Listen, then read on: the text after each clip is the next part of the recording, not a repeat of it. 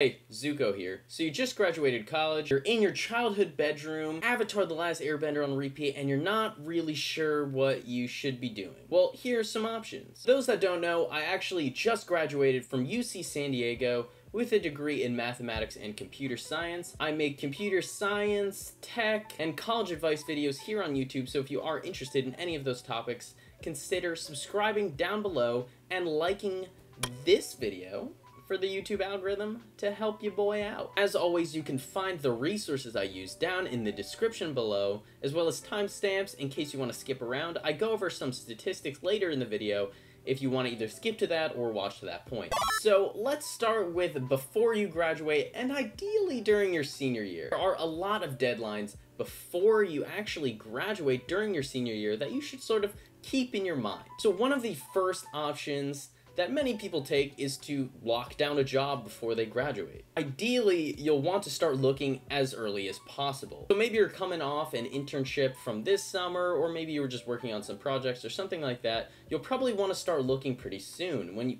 depending on when you see this video, but in August or, end of July, end of August, early September, around that period is when you're gonna wanna start looking to secure a job post-graduation. So for me, I know last year in 2019, I started looking for full-time positions around, I would say mid to late August. And I was actually fortunate enough to receive an offer at the end of October in 2019 for when I graduated in June 2020. If you are fortunate enough to lock down a job, you will get the ultimate sense of senioritis, but it's nice. You just gotta not fail. Just don't fail. Just do what you've been doing so you don't mess it up. And honestly, in today's world, from my experience, employee referrals for companies that you want to work for are the best option for getting the highest possible response rate on your application versus just simply applying online. So if you haven't set up your LinkedIn, that is definitely a priority to do. Make sure to fill out all your experiences, all your projects, languages, significant classes you've taken, start connecting with people,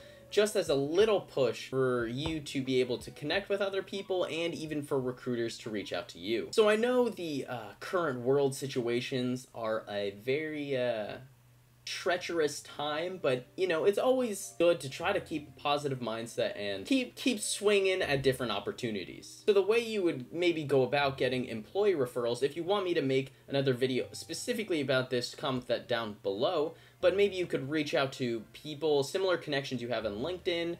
Maybe consider if you know people who graduated prior to you that work at a company you'd be interested in working at. Maybe reach out to them, see what positions are open, maybe if some family, see if they know of anyone who's looking to hire, and try to work around your network. Additionally, a good way of looking for a job for when you're going to graduate is attending your career fairs, whether that's in person or if they have them online at your university. Now, I don't think career fairs are as fruitful as an employee referral at your dream company, but they still do a very good job getting you that face-to-face interaction. And I've actually talked to recruiters at career fairs at UC San Diego, and some of them have even said that they prioritize their in-person resumes, their career fair resumes over their online applications, just because they're able to put a face to the resume. Whenever your university hosts career fairs, whether that's online or in person,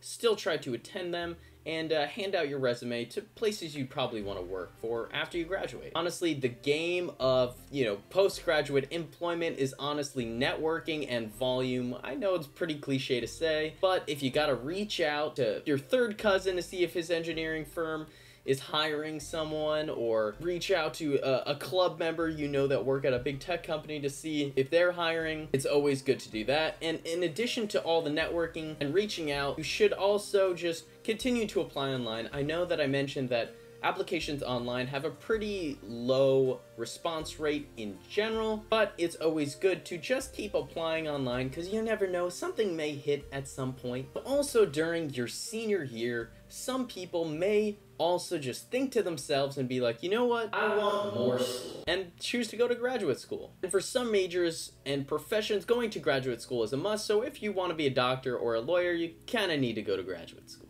So keeping in mind the application deadlines of the postgraduate schools you want to go to, is a big must during your senior year so you don't miss the application deadline if you are looking to go to graduate school immediately after finishing your undergrad. Consider of the that was a weird sentence. In addition to keeping in your head the application deadlines for the universities that you want to go to for a master's or a doctorate, you'll also want to consider when the deadlines for taking the various exams are. So whether that's the GMAT, the MCAT, the LSAT, whatever the exam may be, you're going to want to know when you should take the exam so that you know when you have to apply to the universities and use those results. Alternatively, even if your desired profession doesn't necessarily require a postgraduate degree or anything like that, many people still opt for a master's degree or even a doctorate. And this could be done for a variety of reasons, such as,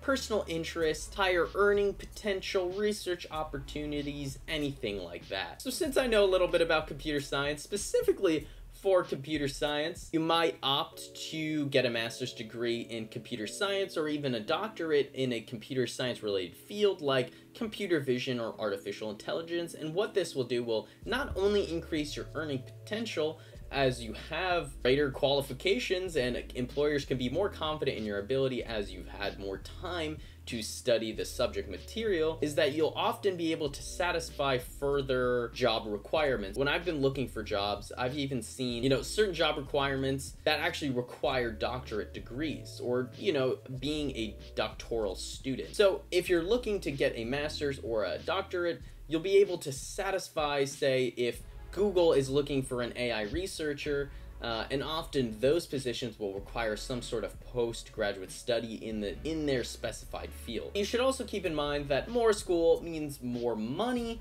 that you have to pay the school, so depending on your financial situation, that's definitely something to consider. So looking for jobs and considering postgraduate study are two very, very popular options of what people typically look for during their final year at university. And this can sort of house a lot of the other opportunities, such as if you want to go into more research-oriented roles, maybe you want to become self-employed even. Everything I've mentioned so far has been during your senior year, and it's generally better to start early rather than later, whether that's looking at when certain applications are due, looking at potential employers towards the beginning of your senior year, or figuring out if you want to be self-employed, how that would sort of work. But let's say you didn't really have a plan for post-graduation and you just graduated. No worries, it's not the end of the world, but it's probably a good idea to start defining a path that you want to start walking down. I think this is a really cliche thing to say. Really, really good idea is to make a pros and cons list for each of the opportunities you may be considering. This could work for even things you're not considering, so maybe you're like, nah, I don't want to go to graduate school. Maybe even just write out a pros and cons list to figure out why you wouldn't want to, and maybe that'll give you a sort of benefit, further direction toward which path you want to go down. This will obviously vary for everyone, but let's say your options are looking for a job, going to postgraduate school, and becoming self-employed. Some pros for looking for a job would be, obviously getting a job, or, networking with more people, discovering new opportunities, things like that, whereas cons could be, rejection, which is always a possibility, being in a job you dislike, lower compensation than you expected. These are things you should definitely consider when looking at your opportunities. Some pros for graduate school could be, further research into interested fields, higher earning potential, research opportunities, whereas some cons could be, financial indebtedness if you're going to be getting into more student debt, the opportunity cost of not working. Writing pros and cons lists for things I found to be really beneficial when I truly was really, really indecisive. So I think if you're really unsure, if you just graduated, of what to do, I think you should just take some time, sit down, and figure out what are the possible options of you doing. So whether that's looking for a job, going to a postgraduate study, becoming self-employed, becoming a YouTuber, becoming a Twitch streamer, whatever it may be, whatever you are thinking that you might want to do, writing a pros and cons list for each, and then sort of taking action to sort of pursue those opportunities. And since this video is sort of a more broad topic about what you should do or what things to consider after you graduate, comment down below if you'd like a more specific video on what you should look for, either if it's going to a graduate school, or if it's looking for jobs, you are interested in me diving a little bit more into those topics, comment that down below. Now, let's hop into some statistics. Now, some of these are a little bit old, but I think it's beneficial to still look at. Using this article from 2018, we can see some common paths taken for students after graduating from university. And first of these links is to a Harvard Business Review article from 2016 that essentially distinguishes between 3 types of postgraduate archetypes: sprinters, who immediately hop into a career; wanderers, who start their career about halfway through their 20s; and stragglers, who take a majority of their 20s trying to start. This study surveyed 752 people aged 24 to 27. Now note that this survey does not explicitly describe postgraduate study. Beginning with the sprinters, who made up 35% of the sample in 2016, 80% had at least one internship during their undergraduate study, 64% were confident in their major when starting undergrad, 43% of them had less than $10,000 in student loan debt, and 97% of the sprinters were employed in their field of study. Comparatively, wanderers, which made up 32% of the survey, only 50% of said wanderers were confident in their major when beginning, 47% of them had an internship, and only 20% of the wanderers were employed in their undergraduate field of study. Now for the stragglers, that made up 33% of the surveyed group. Most of the stragglers took time off from college or went part-time, with 99% of them not having a college degree by their mid-20s. One way the author Salingo suggests improving these statistics is to reduce the sentiment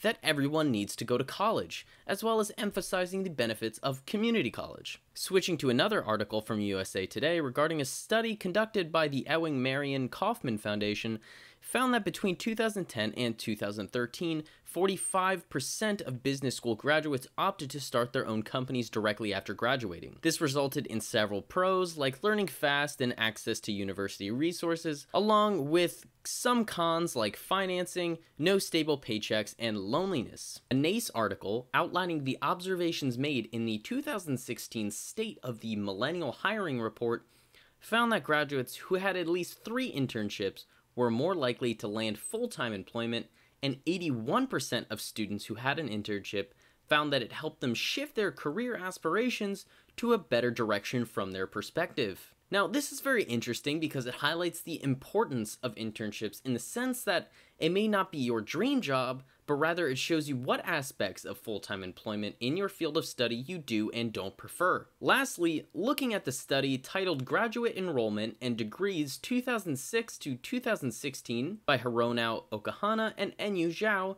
we can see that in the fall of 2016, about 1.8 million students were enrolled in postgraduate study programs, either a graduate certificate, master's, or doctoral programs. As a comparison, in 2017, there were about 19.8 million students enrolled in post-secondary education in general. If you are interested in reading more about these stats, further, you can find them in the description below. Another great quote I heard is, "If you can't measure it, you can't manage it." And this can go for pretty much anything. So I found this very useful when I was applying to jobs and internships. I had, a document or an Excel sheet or Google spreadsheet of like which places I applied to, those individual portals, maybe people from my LinkedIn that worked at those companies that I could potentially reach out to, how far I was along in the process, when I applied, all of things like that. And that just sort of helped me manage my expectations, as well as manage all the,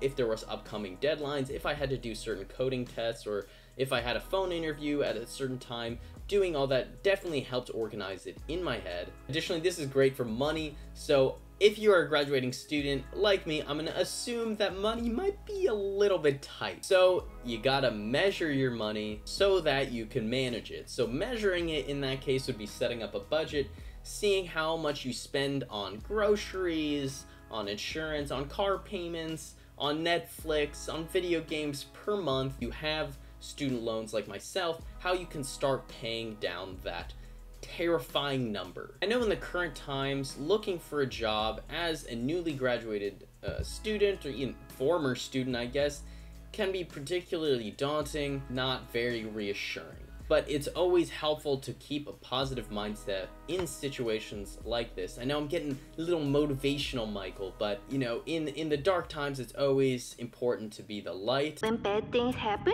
I know you want to believe they are a joke. But sometimes life is scary and dark. That is why we must find the light. Aha! Found it!